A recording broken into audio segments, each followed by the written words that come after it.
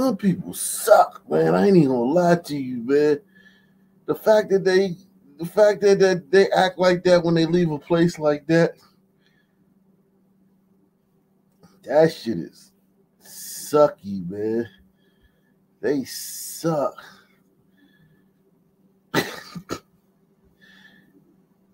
You literally was in the safest place on the planet. That college was probably the safest place on the planet. And you come out here acting like white people that did something to you, man.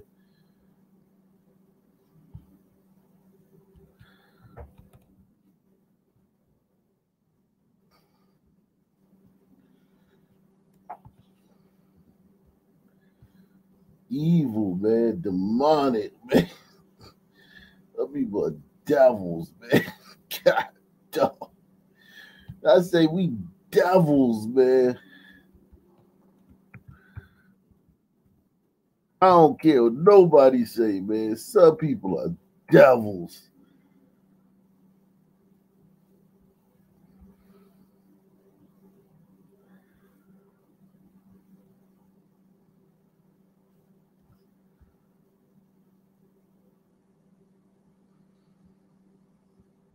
And today, renowned civil rights attorney Shanquella Robinson will gather with the community's supporters after meeting with federal authorities in the Queen City. Initially, Shanquella's friends claimed that she died from alcohol poisoning, but an autopsy revealed that it was a severe spinal cord injury. At 1:30 this afternoon, the legal team will join Robinson's family for an update after going on a fact-finding mission to Mexico. Ain't nobody talking, man. Oh, guys, we got a special guest. We got Justin Pearson in the house, man. What's up, Justin, man? How you doing, man? So you shaved, man. What's going on? Thanks for the free press. Hey, man, that guy reminded me of you, man. When I first saw, I said, man, that's bossy, man. Ain't nothing wrong with speaking English correctly, man. I like him when he was doing Marcy better than when he was doing Martin Luther King, man. He was a better person, man, when he was doing you, man. He wasn't me then. He definitely ain't me now. What's going on, man? None. Just keeping up with the chat. We have new details. Yeah, this Shanquella case, man. Shanquella, man. Sons don't be snitching, man. We got a strange culture, man.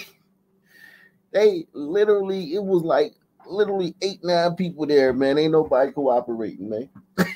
Which is, you can understand, because I mean, they would be ostracized and castigated and run out of town. But it's just weird that as much as some people talk about, like they just talk about other groups of people like dogs.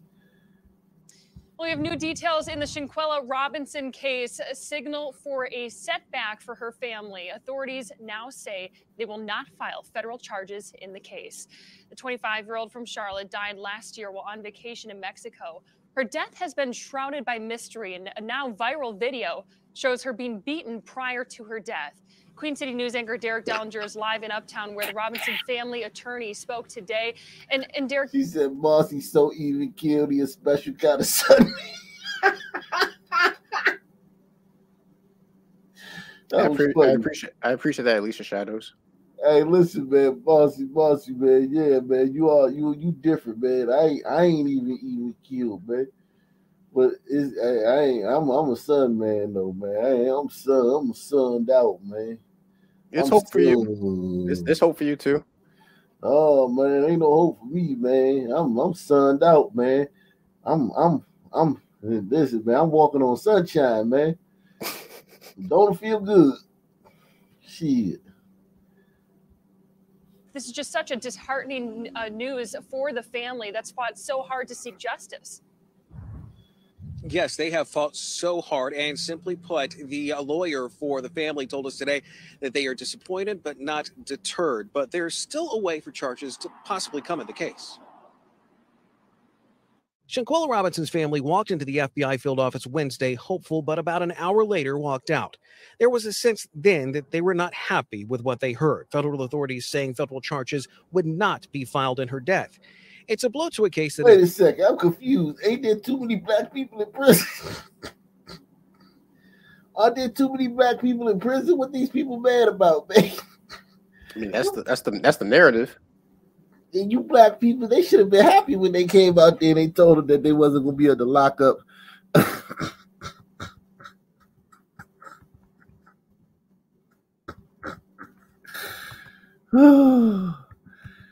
Man, you some people are fucking confusing, man. Y'all confuse people, man. Y'all literally confuse people, man. 1 minute is one thing. The next minute is another thing. Then it's this, then it's that. God, dog, y'all are fucking exhausted, man.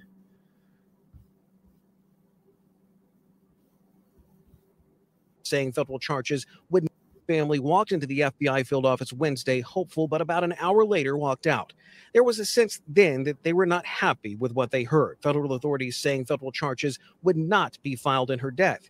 It's a blow to a case that has gained national and international attention. Robinson, a young Charlotte woman on vacation in Cabo San Lucas, who reportedly was seen on video being assaulted by someone she knew before she died. Justice delayed can be justice denied. We all know that and have seen it time and time again. The family's lawyer, Sue-Ann Robinson, spoke with the media after the meeting with federal officials.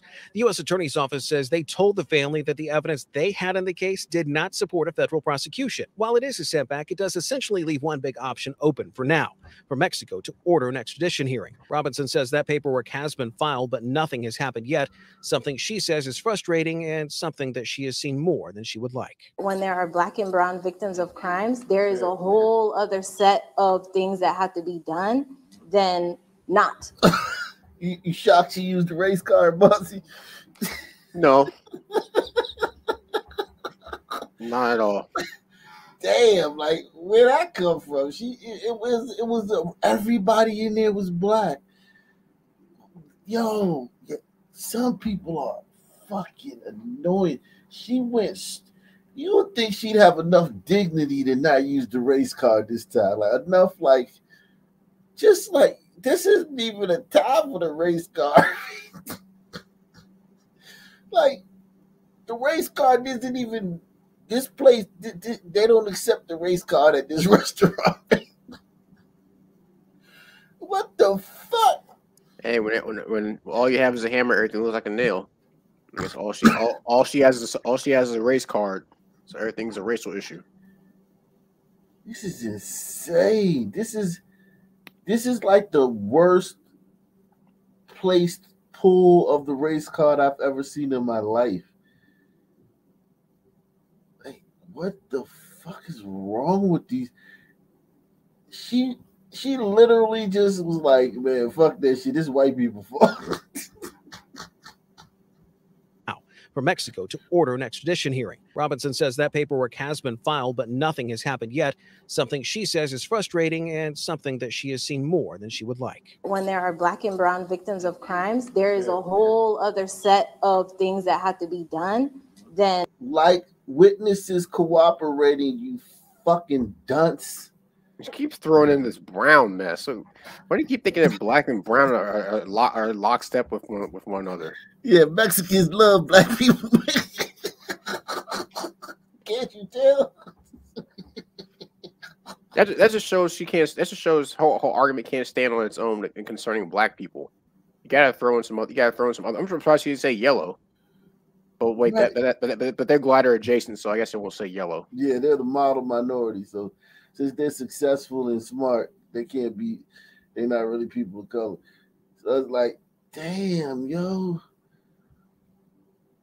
No, it's 8 niggas there. None of them a snitch. The cops can't build a case without no cooperation from any of the people that were there, and she blames white people. Cooperation takes commitment, and it seems like a lot of someone who find themselves in these situations, they're afraid of committing fully to anything. You know, one of their loved ones have been hurt, and they refuse to cooperate because they think that it's gonna blow back on them at some point. Yeah. So it's very selfish. Exactly, man. Most Sun people are terrible people, man. It just is what it is. I mean, it's not even like at this point, the fact that it's controversial is kind of like strange. It's weird that it's controversial. Most Sun people are pieces of shit when against the canvas of cultures outside of the Sun community.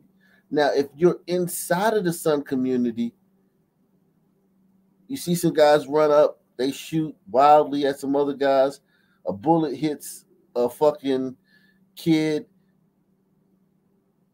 and the police come and say, hey man, can you help us solve this case of this dead kid? This kid was just playing video games. He got killed. Did you see anything? You say, no, I ain't see nothing. That person in the black community is a great guy. He's a dynamite guy. But if you put that outside of the black community, everyone's like, man, what the fuck? You're not going to tell us that kid was just playing video games? You're not going to, and that piece of shit that shot him is going to kill somebody in the community next week. You're not going to fucking help out? And it's like, would they even talk to black cops? Not even that, right? Oh, fuck no. Yeah. Fuck no.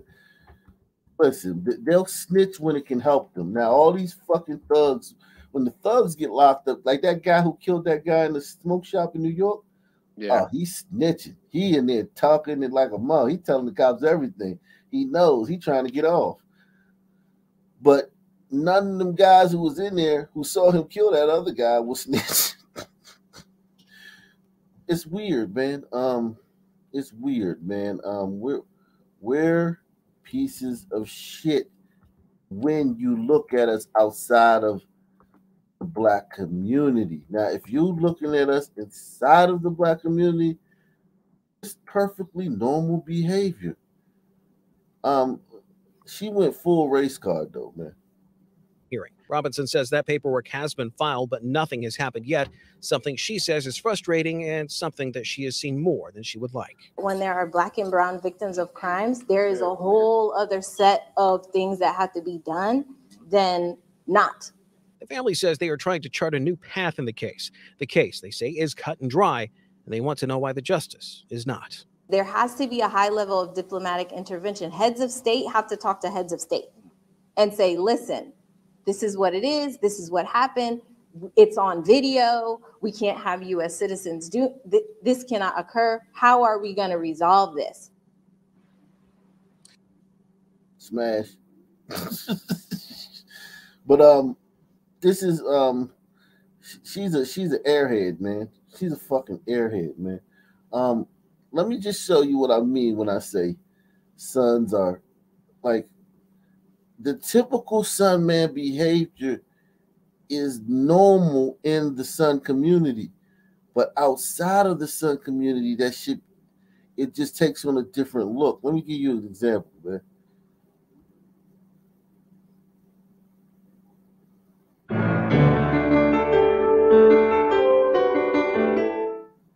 Hi, I'm Katie Couric. Welcome to Eye to Eye. Rapper Cameron has made millions from his lyrics about life in the mean streets of Harlem. And a big part of his hip hop culture is keeping your mouth shut when the cops come around. He told CNN's Anderson Cooper on 60 Minutes why he'd rather be silent than a snitch. You were shot in both arms. Yes.